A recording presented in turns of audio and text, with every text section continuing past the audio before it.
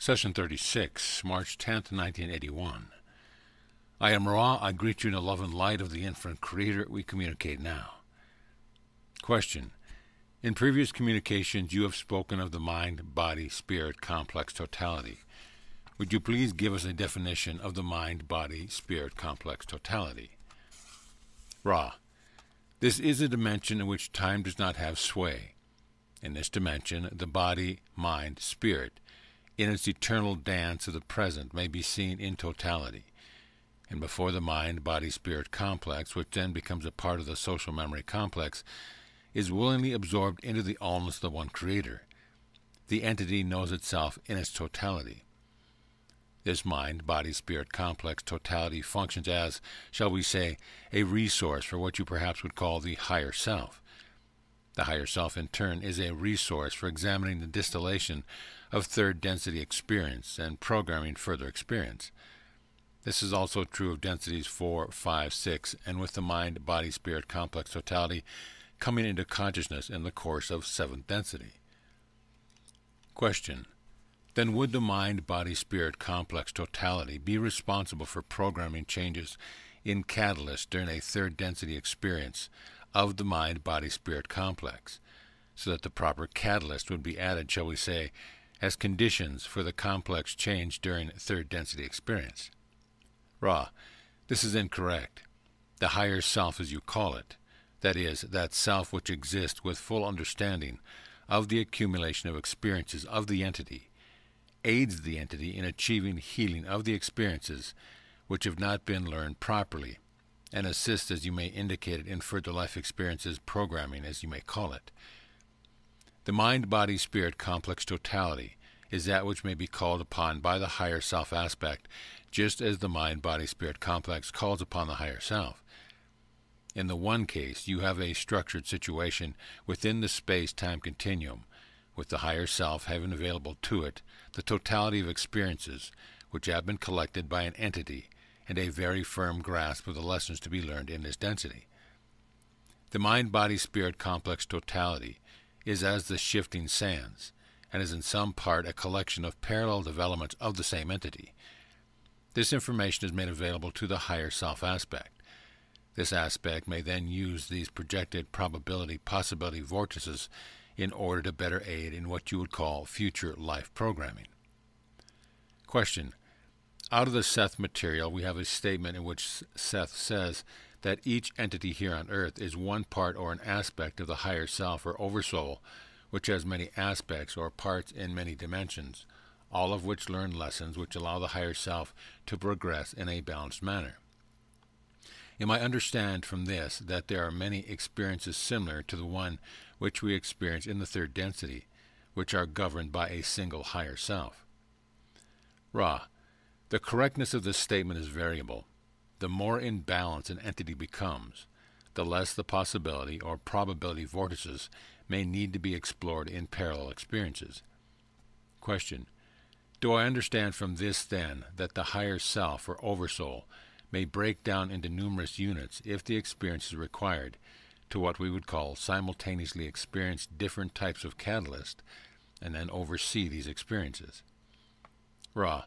This is a statement we cannot say to be correct or incorrect due to the confusions of what you call time. True simultaneity is available only when all things are seen to be occurring at once. This overshadows the concept of which we speak. The concept of various parts of the being living experience of varying natures simultaneously is not precisely accurate due to your understanding that this would indicate that this was occurring with true simultaneity. This is not the case.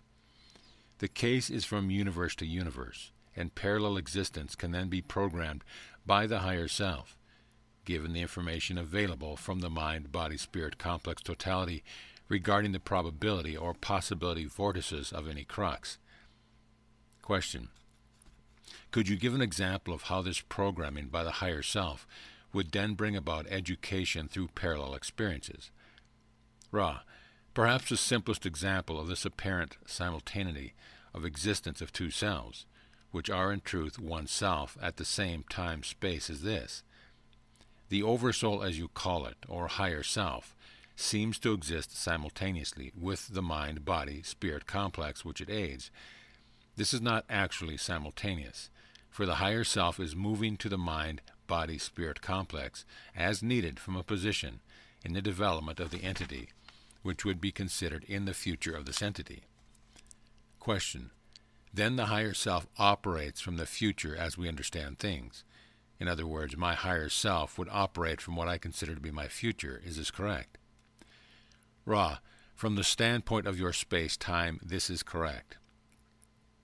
Question.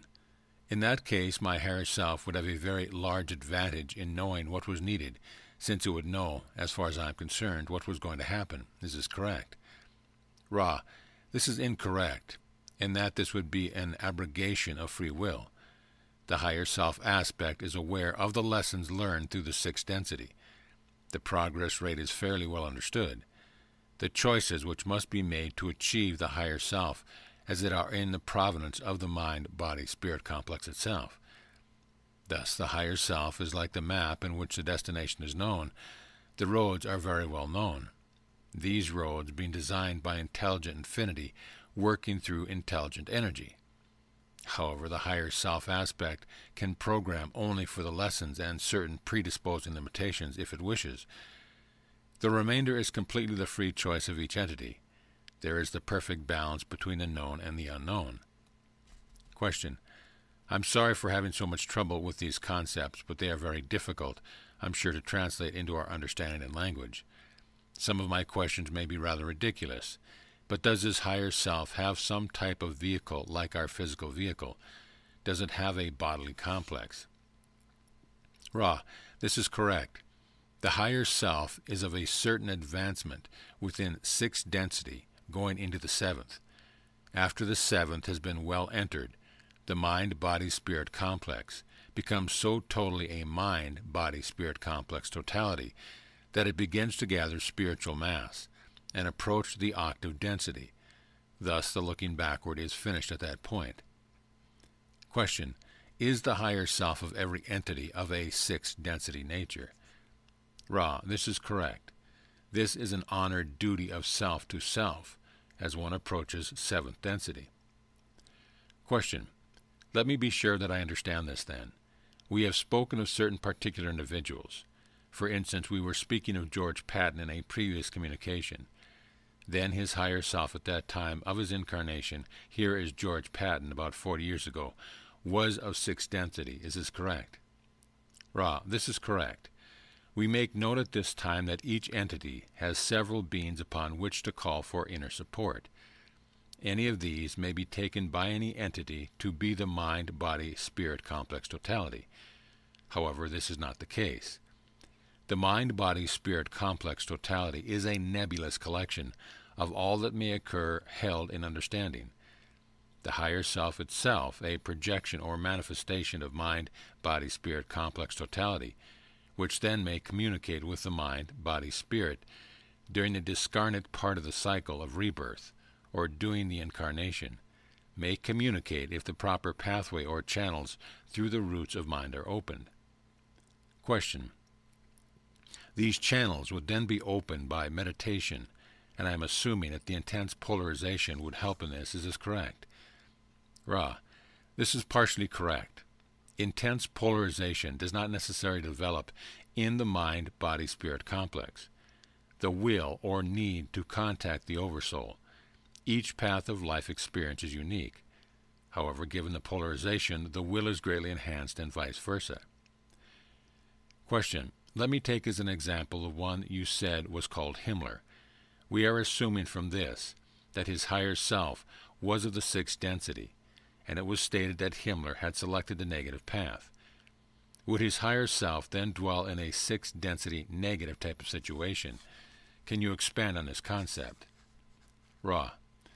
There are no negative beings which have attained the Oversoul manifestations, which is the honored duty of the mind-body-spirit complex totality, of late sixth density as you would term it, in your time measurement.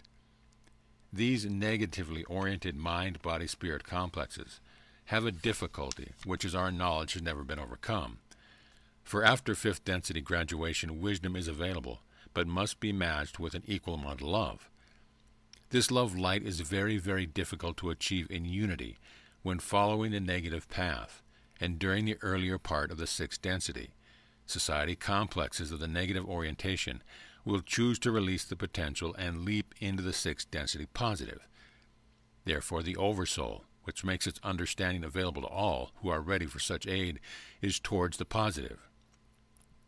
However, the free will of the individual is paramount, and any guidance given by the higher self may be seen in either the positive or negative polarity, depending upon the choice of a mind-body-spirit complex. Question. Then, using Himmler as an example, was his higher self at the time he was incarnate in the 1940s a sixth densitive, positively oriented higher self? Ra, this is correct. Question. Was Himmler in any way in contact with his higher self at that time when he was incarnate during the 1940s? Ra, we remind you that the negative path is one of separation. What is the first separation is the self from the self. The one known as Himmler did not choose to use its ability of will and polarization to seek guidance from any source but its conscious drives, self-chosen in life experiences, and nourished by previous biases created in other life experiences. Question. Well, then let's say that when Himmler reaches sixth density negative, would he realize that his higher self was positively oriented, and for that reason make the jump from negative to positive orientation? Ra, this is incorrect. The sixth density negative entity is extremely wise. It observes the spiritual entropy occurring due to the lack of ability to express the unity of sixth density, thus loving the Creator and realizing at some point that the Creator is not only self, but other self is self. This entity consciously chooses an instantaneous energy reorientation so that it may continue its evolution. Question. Then the sixth density entity, who has reached that point in positive orientation, may choose to become what we call a wander and move back. I am wondering if this ever occurs with a negatively oriented sixth density entity. Do any ever move back as wanders? Ra, one of the negatively polarized entity has reached a certain point in the wisdom density. It becomes extremely unlikely that it will choose to risk the forgetting, for this polarization is not selfless, but selfish, and with wisdom realizes the jeopardy of such wandering. Occasionally, a sixth density negative becomes a wander in an effort to continue to polarize towards a negative, and this is extremely unusual. Question. Then what is the mechanism that an unusual sixth density entity would wish to gain to polarize more negatively through wandering? Ra, the wanderer has the potential of greatly accelerating the density whence it comes in to progress its evolution. This is due to the intensive life experience and opportunities of the third density. Thusly, the positively oriented wanderer chooses to hazard the danger of any of the forgetting in order to be of service to others by radiating love of others. If the forgetting is penetrating, the large amount of catalyst in third density will polarize the wanderer with much greater efficiency than shall be expected in the higher and more harmonious densities. Similarly, the negatively oriented wanderer dares to hazard the forgetting in order that it might accelerate its progress and evolution in its own density by serving itself in third density, by offering to other selves the opportunity to hear the information having to do with negative polarization. Question. Are there any examples of sixth density negatively polarized wanderers in our historical past? Ra, this information could be harmful. We withhold it. Please attempt to view the entities about you as part of the Creator. We can explain no further. Question. It is very difficult at times for us to get more than a small percentage of understanding of some of these concepts because of our limitations of awareness. But I think that some meditation on the information from today will help us in formulating some questions about these concepts. Ra, may we ask for any brief queries before we leave this instrument? Question. I'll just ask one short one before we close. Can you tell me what percentage of the wanderers on Earth today have become successful in penetrating the memory block and have become aware of who they are? And finally, Is there anything that we can do to make the instrument more comfortable or improve the contact? Ra, we can approximate the percentage of those penetrating intelligent their status. There is between 8 1/2 and 9 3/4%. There is a large percentile group of those who have a fairly well-defined, shall we say, symptomology indicating to them that they are not of this, shall we say, insanity. This amounts to a bit over 50% of the remainder. Nearly 1/3 of the remainder are aware that something about them is different. So you see there are many gradations of awakening to the knowledge of being a wanderer. We may add that it is the middle and first of these groups that this information, shall we say, makes sense. This instrument as well, the resting place, is somewhat deleterious in its effect upon the comfort of the dorsal side of this instrument's physical vehicle, and we have mentioned this before. You are conscientious. We leave you now, my friends. I am Ra. I leave you in the love and the light of the infinite Creator. Go forth, rejoicing merrily in the power and the peace of the one Creator, Adonai. Session 37, March 12, 1981. I am Ra. I greet you in the love and light of the one infinite Creator. We communicate now. Question. You said that each third density entity has a higher self in the sixth density, which is moving to the mind-body-spirit complex of the entity as needed. Does this higher self also evolve in growth through the densities beginning with the first density? And does each higher self have a corresponding higher self advanced in densities beyond it? Ra, to simplify this concept is our intent. The higher self is a manifestation given to the late sixth-density mind-body-spirit complex as a gift from its future selfness. The mid-seventh density last action before turning towards the allness of the Creator and gaining spiritual mass is to give this resource to the sixth density self, moving as you measure time in the stream of time.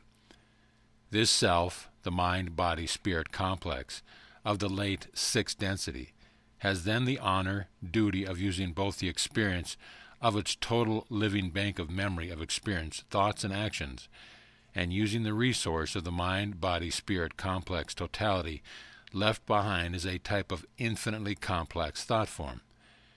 In this way you may see yourself, your higher self or overself, and your mind-body-spirit complex totality as 3 points in a circle. The only distinction is that of your time-space continuum. All are the same being. Question. Does each entity have an individual mind-body-spirit complex totality, or do a number of entities share the same mind-body-spirit complex totality? Ra, both of these statements are correct given the appropriate time-space conditions. Each entity has its totality, and at the point of which a planetary entity becomes a social memory complex, the totality of this union of entities also has its oversoul and its social memory complex totality as resource. As always, the sum, spiritually speaking, is greater than the sum of its parts, so that the oversoul of a social memory complex is not the sum of the oversouls of its members' entities, but operates upon the way of what we have called squares, and what we grasp but you prefer to call doubling. Question. Thank you. And thank you for the explanation of the mathematics too. Could you define spiritual mass? Ra, this will be the last full question of this session. Spiritual mass is that which begins to attract the outgoing and ongoing vibratory oscillation of beingness into the gravity, speaking in a spiritual sense, well of the great central sun, core, or creator of the infinite universe. Question. Since we don't want to tire the instrument, I will just ask if there is anything we can do to make the instrument more comfortable. Ra, all is well. We leave you now in the love and light of the one infinite Creator. Go forth then, rejoicing in the power and peace of the one infinite Creator, Adonai. Session 38, March 13, 1981. I am Ra. I greet you in the love and light of the one infinite Creator. We communicate now. Question. Backtracking just a little bit today, I would like to know if the reason nuclear energy was brought into this density 40 or so years ago had anything to do with giving the entities who were here, who had caused the destruction of Maldek, another chance to use nuclear energy peacefully rather than destructively. Ra, this is incorrect in that it places cart before horses, as your people say. The desire for this type of information attracted this data to your people. It was not given for a reason from outside influencers. Rather, it was desired by your people. From this point forward, your reasoning is correct in that entities had desired the second chance which you mentioned. Question: what was the mechanism for fulfilling the desire for the information regarding nuclear energy? Ra, as we understand your query, the mechanism was what you may call inspiration. Question: would this inspiration be an entity impressing the person desiring the information with thoughts? Would this be the mechanism of inspiration? Ra, the mechanism of inspiration involves an extraordinary faculty of desire or will to know or to receive in a certain area, accompanied by the ability to open to and trust in what you may call intuition. Question: could you tell me how each of the rays, red through violet, would appear in a perfectly balanced and undistorted entity? Ra, we cannot tell you this, for each balance is perfect and each unique. We do not mean to be obscure. Let us offer an example. In a particular entity, let us use as an example a wander. The rays may be viewed as extremely even, red, orange, yellow. The green ray is extremely bright. This is, shall we say, balanced by a dimmer indigo. Between these two, the pointing of balance resides. The blue ray of the communicator sparkling in strength above the ordinary. In the violet ray we see this unique spectrograph, if you will, and at the same time the pure violet surrounding the whole. This in turn surrounded by that which mixes the red and violet ray, indicating the integration of mind, body, and spirit.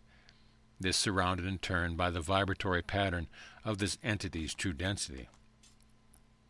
This description may be seen to be both unbalanced and in perfect balance. The latter understanding is extremely helpful in dealing with other selves. The ability to feel blockages is useful only to the healer. This is not properly a tiny function of judgment when viewing a balance in colors. Of course, when we see many of the energy plexi weakened and blocked, we may understand that an entity has not yet grasped the baton and begun the race. However, the potentials are always there. All the rays fully balanced are there in waiting to be activated. Perhaps another way to address your query is this. In the fully potentiated entity, the rays mount one upon the other with equal vibratory brilliance and scintillating sheen until the surrounding color is white. This is what you may call potentiated balance in third density. Question: is it possible for a third density planet to form a social memory complex which operates in third density? Ra, it is possible only in the latter or seventh portion of such a density, when entities are harmoniously readying for graduation.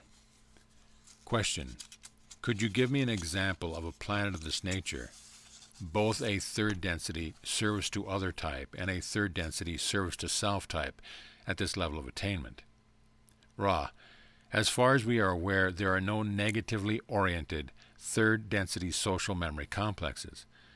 Positively oriented social memory complexes of third density are not unheard of, but quite rare. However, an entity from the star Sirius planetary body has approached this planetary body twice. This entity is late third density and is a part of the third density social memory complex. This has been referred to in the previous material. The social memory complex is properly a fourth density phenomena. Question: I was wondering if that particular social memory complex from the Sirius star evolved from trees. Ra, this approaches correctness. Those second density vegetation forms which graduated into third density upon this planet, bearing the name of dog, were close to the tree as you know it. Question: I was wondering, since action of a bellicose nature is impossible as far as I understand vegetation, would they not have the advantage as they move into third density from second to not carry a racial memory of bellicose nature, and therefore develop a more harmonious society and accelerate their evolution in this nature? Ra, this is correct. However, to become balanced and to begin to polarize properly, it is then necessary to investigate movements of all kinds, especially bellicosity. Question: I am assuming then that their investigation of bellicosity were primarily of the type that they extracted from Hickson's memory, rather than warfare among themselves. Ra, this is correct. Entities of this heritage would find it nearly impossible to fight. Indeed, their studies of movements of all kinds in this form of meditation, due to the fact that their activity is upon the level of what you would call meditation, and thus must be balanced, just as your entities need constant movement of meditation to balance their activities. Question. I believe that this is an important point for us in understanding the balancing aspect of meditation, since we have here its antithesis in another type of evolution. These entities moved, we are told by Charlie Hickson, without moving their legs. I am assuming that they used a principle that is somewhat similar to the principle of moving of your crystal bells in the movement of the physical vessels. Is this correct? Ra, this is partially incorrect. Questioner. I am assuming that their method of movement is not a function of mechanical leverage such as ours, but a direct function of the mind somehow connected with the magnetic action of the planet. Is this right? Ra, this is largely correct. It is an electromagnetic phenomena which is controlled by thought impulses of a weak electrical nature. Question. Would their craft have been visible to anyone on our planet in that area at the time? Is it of a third density material like this chair? Ra, this is correct. Please ask one more full question before we close, that this instrument has low vital energy at this space-time. Question. Could you give me some idea of what conditions are like on a fourth density negative or service to self planet? Ra, the graduation into fourth density negative is achieved by those beings who have consciously contacted intelligent infinity through the use of red, orange, and yellow rays of energy. Therefore, the planetary conditions of fourth density negative includes the constant alignment and realignment of entities in efforts to form dominant patterns of combined energy. The early fourth density is one of the most intense struggle. When the order of authority has been established, and all have fought until convinced that each is in the proper placement for power structure, the social memory complex begins.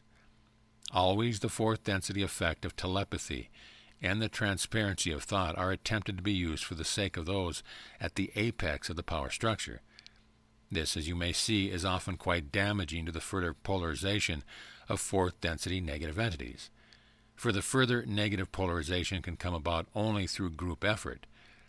As the fourth density entities manage to combine, they then polarize through such service to self as those offered by the Crusaders of Orion. You may ask more specific questions in the next session of working. Are there any brief queries before we leave this instrument? Question. I would like to ask if there is anything that we can do to make the instrument more comfortable. Ra, all is well. We leave you in the love and the light of the one infinite Creator.